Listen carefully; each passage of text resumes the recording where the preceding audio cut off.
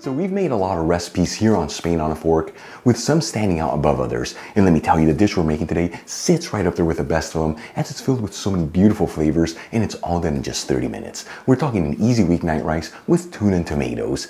Now, not only is this rice dish gonna fill your body with so much goodness, but it's made with the most basic pantry staples, and it's all done using just one pan for a very easy cleanup, folks. As always, serve this rice dish next to a crunchy baguette and a bottle of Spanish wine, and you're gonna have yourself one heck of an amazing meal. All right, let's just dive right into this recipe. I'm gonna grab a large fry pan, heat it with a medium heat, and add in about 2 tablespoons of extra virgin olive oil, which is 30 milliliters. While the olive oil is heating, I'm gonna finely dice 1 small onion, finely chop 1 small carrot that's been peeled and washed, and roughly chop 4 cloves of garlic. Once all the vegetables have been cut, I'm going to add them into the pan with a hot olive oil. And it's very important to mix the vegetables around continuously, that way they all evenly saute and they don't brown too quickly.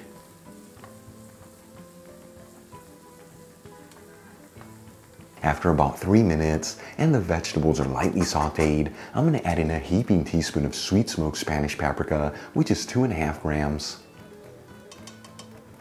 And we'll give it a quick mix, that way the paprika is evenly coating all the vegetables. As always, the Spanish paprika I'm using is from Cuba, truly one of the best Spanish paprikas out there. You'll find a link where you can get some in the description box below, and if you buy it from that link, you'll also get 25% off your order.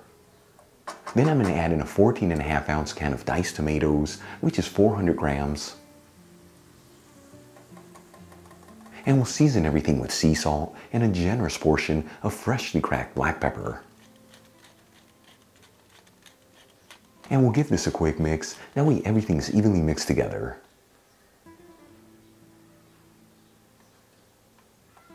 Then we'll turn up the heat from a medium heat to a high heat. And we're going to simmer this just for a couple minutes without mixing the ingredients. After about 3 minutes, and you can see that the juices from the canned diced tomatoes have really thickened up, I'm going to add in 2 cups of cold water, which is 475 milliliters. Of course, to make this rice dish, you can also use vegetable broth or even chicken broth. I just prefer to use water in this recipe, that way it doesn't overpower the dish. And we'll give it a quick mix and bring that water to a boil. In the meantime, let's start getting the rice ready. For this recipe, I'm going to be using long grain rice, but as always, you can use whatever type of rice you like, though the water to rice ratio might be different than the one that I'm using, so make sure to check the package instructions. I'm going to measure out 1 cup, which is 190 grams. Add the rice into a sieve, and we'll rinse it under some cold running water until the water starts running clear underneath the sieve, which takes about 20 to 30 seconds. Once the water comes to a boil, I'm going to add in the rice into the pan, and we'll give this a quick mix, that way the rice is evenly distributed.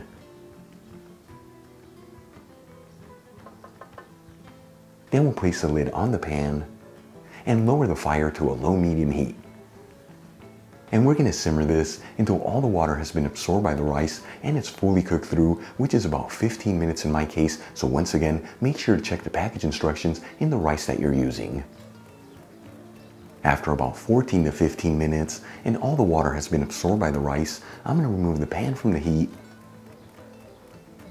And we're going to leave our rice to sit here with the lid on just for a couple minutes. You know, by trapping that steam in there with the lid, it's going to ensure that each grain of rice is perfectly cooked through. In the meantime, let's start getting the tuna ready. I'm going to grab 2 tins of tuna in olive oil. The size of each tin is 4 ounces, which is 115 grams. We'll drain the tins of tuna into a sieve with a bowl underneath,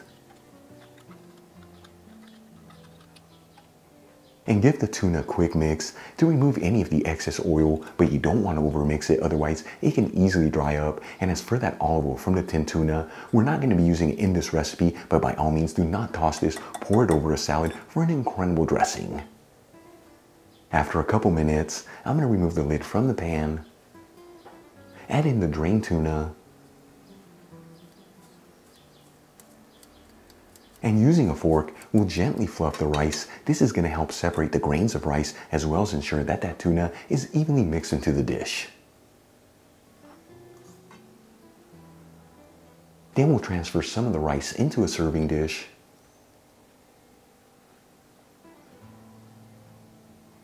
Finally, grate in a kiss of manchego cheese. The one that I'm using has been aged for 6 months. However, to make this recipe, you can use whatever cheese you like. And we'll top it off with a generous portion of finely chopped fresh parsley. Check it out, our easy weeknight rice with tuna and tomatoes is done. Such a beautiful dish that's got so many great flavors to it, and it's super easy to make, truly the kind of dish that's gonna fill your body with so much goodness. Let's give it a try and see how it turned out.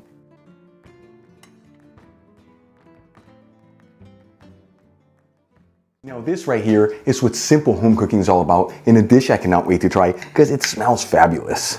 Here we go. There's some serious goodness in this dish. The rice is beautifully cooked, kept its texture. It's not mushy at all. And as for the flavors, that sweet smoked Spanish paprika works beautifully with the tomatoes and the tuna. You know, like I told you at the beginning, this is one of the top recipes here on Spain on a Fork. So easy to make, all done in about 30 minutes and using just one pan. Give this a try at home and I promise you are gonna absolutely love it. Really quick before I go, a shout out to a couple of my patrons, Maybeth Robles, William Judd, Manuel J. Rosales, Edward J. Harrison, and David Houston. And guys, thank you so much for being patrons of Spain on a Fork. You know how much I appreciate you. If you enjoyed today's video, don't forget to hit that like button as it really helps out the channel.